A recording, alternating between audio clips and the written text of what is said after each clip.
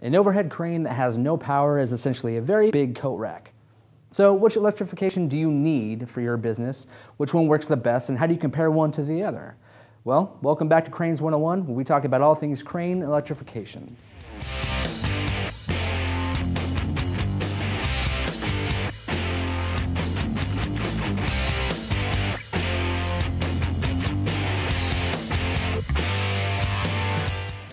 Devin here from MAZZELLA Companies, and today we're covering crane electrification.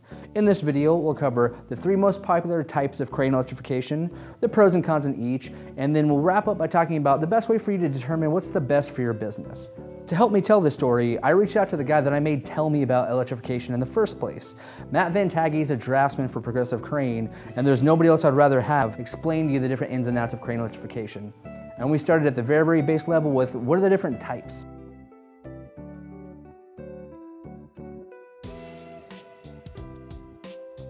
Some of the more popular ones would be conductor bar, flat cable festoon, or a cable reel. And they could all be used in conjunction together, or they can be used separately. Typically, runways, we put conductor bar on them. Bridge cranes, we'll put flat cable C-track to bring power out to the hoist and trolley and control back. And we would use a cable reel for possibly a below-the-hook device. We run it from the trolley down to the below-the-hook device. But these are all interchangeable. At Progressive Crane, we try to come up with the most cost-effective solution for the application. So really, it comes down to 2 things, cost and application. Now, the more I work with Matt Van Taggy, the more I got to see his process, and consistently, he would always try to save you money first.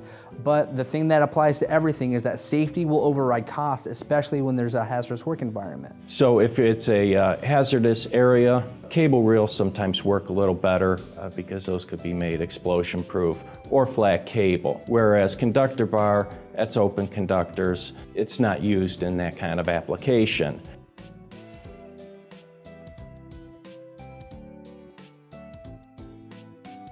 They all have their pluses and minuses. Conductor bar, you would never use that in a hazardous location. Festooning has stack up, but it's good for those kind of applications, and it's very inexpensive and easy to maintain. Whereas a cable reel, they do have mill duty type, they do have explosion proof, but here again, it's not the most cost-effective way to bring power to a runway or bring power to a crane unless the application calls for that. Most often, you're going to see conductor bar on runways. Not that it can't be on bridge cranes. Most of the time, you're going to see flat cable festoon on a bridge crane. And as far as the cable reel goes, it has its applications, like I said before, below the hook devices, gantry cranes, or monorail systems in hazardous areas.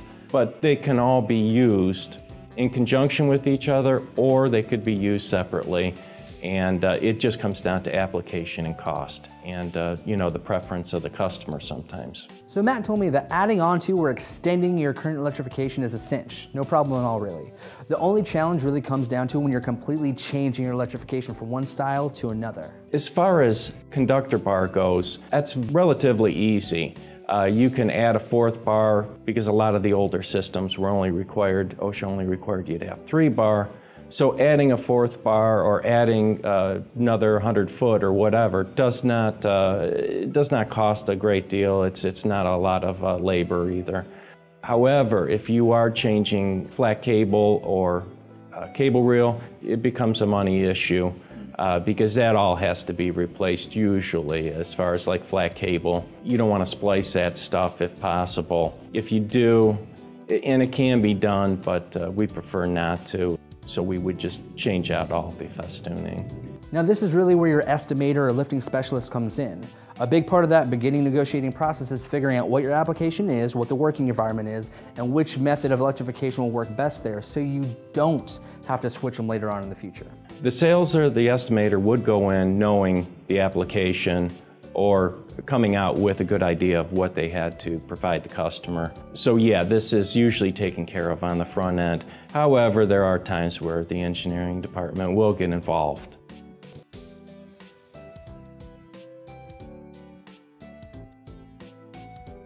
So Matt Van Tagge has been working in this field for over a decade, and I figured, being a draftsman, you'd probably get used to or have a favorite design that you like to use one over the other. So I asked him if he had any preferences. I look at the application and come up with the best cost-effective solution for the job, and that's typically how I approach it. All these systems are very good. They have their applications, obviously, and they do have some downfalls, each of them, but all these systems are meant for cranes, so no, I do not look to one over another. Hopefully this video was able to help you better understand crane electrification.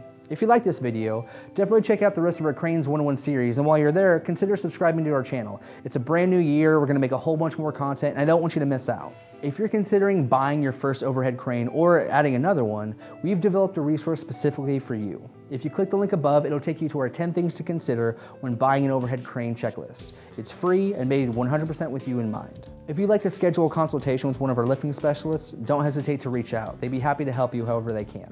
Thank you for watching.